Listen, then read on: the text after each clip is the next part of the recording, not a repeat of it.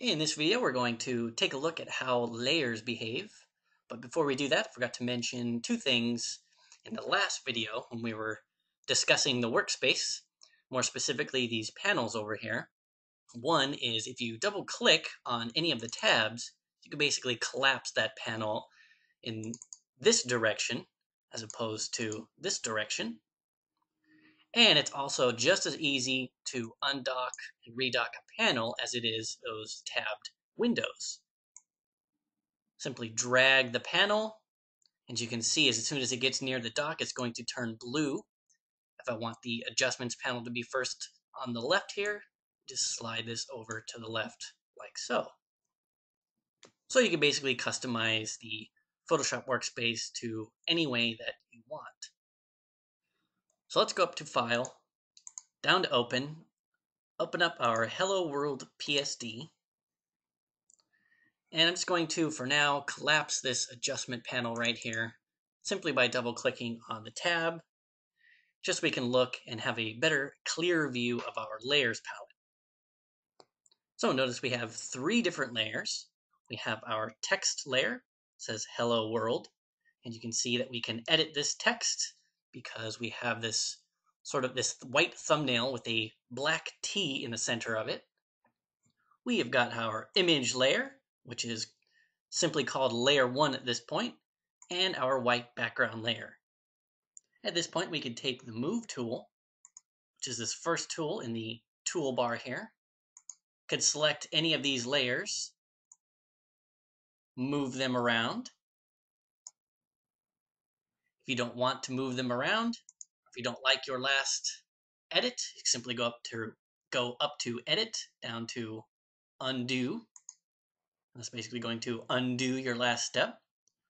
Also, you can press Control Z or Command Z on a Mac, which is something that you should probably, it's a keyboard shortcut that you should probably learn right off the bat, as you'll probably use that more than any other. It's basically the undo keyboard shortcut. Now, one thing to point out, notice this locked background layer. If I were to take the move tool, try to move it, I'm going to get this error that says could not complete your request because the layer is locked. So if you want to actually move or modify in certain ways the background layer, you first have to make it editable. To do that, simply double click the layer, and Photoshop automatically sort of defaults to a layer 0 name. You can just click OK. Notice that it is now an unlocked layer. And if you take the move tool and move it, you can see that we can move this big white panel all around. This checkerboard underneath is Photoshop's way of displaying transparency. So I'm once again go under Edit and Undo Move. Only instead of that, I'm going to press the keyboard shortcut Control or Command Z to undo that last step. So basically our layers panel is how we're going to organize our compositions. So there are lots and lots of things that we can do with our layers panel. We can move a layer up. So we'll take this middle layer here and drag it above our Hello World layer. Now you can see if we were to take the move tool and position this image that's on layer 1, since it's above the Hello World text in the layers palette, it's basically on top of it inside our document here. We can link these two layers by selecting the first layer. So I've got layer 1 selected. I'm going to press and hold Shift as I click the Hello World type layer, and that's going to select both layers at the same time. You can see both layers are now highlighted in blue. Down here at the bottom of the layers palette, you'll see this little chain link, and as we click that, we can link these layers. So now when we move one, say I just have the layer 1 selected, since it's linked with the text layer, the text is going to move with it. To unlink it, you could simply, all you need to do is simply select one of the linked layers and click the chain link once again. You can see the chain disappears over here in the layers palette. So when I'll select them and I'll link them, you can see that There's a little chain link suggesting that both of these layers are linked, and when you unlink them, the chain goes away. Say we wanted to duplicate our image layer. So I've got layer 1 selected. You can click and drag the layer all the way down here to this little icon just to the left of this trash can. It is the new layer icon. As we drag it to the new layer icon, we now have a layer 1 copy, which we can also delete just as easily by dragging this layer 1 copy to the trash can. So anytime you want to delete something, you can either click the trash can as long as the layer is selected. It'll actually bring up a menu if you do it that way, or a dialog asking you if that is what you want to do, or you can simply drag it to the trash. If you have several different layers and you would like to select multiple layers, as I said earlier, if I wanted to select all of these, I could press and hold Shift with my layer 1 selected, select layer 0, and that's going to select all the layers in between. I can click anywhere outside this layer panel to basically unselect any of the layers. But say I just wanted to select layer 1 and 0. So I'll select layer 1, hold Control, that's Command on a Mac, and I can select just layer 1 and layer 0. Another extremely useful feature of layers is the ability to group them.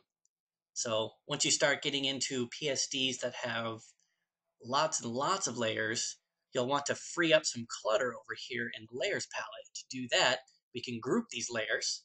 So I've selected the Hello Type World layer. I'm going to press and hold Shift, select layer 1, and now I want to group these layers.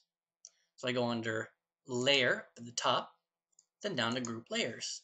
You can see it now sort of puts it into a folder, which you can collapse, or expand, I should say, and it will show you our layer 1 and Hello World layers. If you wanted to ungroup the layers, simply select the group, go back to Layer, choose Ungroup Layers. And most of these features are also down here at the bottom. For example, the new layer icon, if you click that, it's going to give us a blank new layer. We're just going to drag that one to the trash. Next to that is the new group icon. So if we click the Create Group icon, it's going to give us an empty folder. That way you can drag the layers that you want inside the group into that folder. Now you can see if I collapse the folder, those two layers are now inside of Group 1. So I'm just going to ungroup those. And as you're working, it might be a cool effect that you want to basically make one of these images transparent or semi-transparent. So to do that, you go up here to the opacity setting in the layers. So I have layer 1 selected. I go to opacity. I can lower the opacity. So now I've lowered it to 50%. So I have this sort of semi-transparent layer here. You can lower or increase it back to 100%. And the last thing we'll look at, eventually you're going to want to flatten an image, especially if it's, say, going to go to the client or to the lab. Generally, you're not going to give your lab or your client a layered file. The layered file is for you so that you can go back and edit and make any changes. What you're going to give to the lab or the client is a flattened file. So to do that, over here in the right of the layers panel, you'll see these like little lines and this arrow, and that basically brings up the options. And unfortunately, mine sort of go off the screen here, but at the very bottom, you'll see several merge options, and one of them says Flatten Image. You possibly might be able to see just the F and the L currently inside this video window. But if you select Flatten Image, that's going to get rid of all the layers, and then we can save this as a JPEG. But we'll look at some of that in the next few videos. So I'm just going to Control-Command-Z to undo that real quick. And that's just going to wrap it up for this video.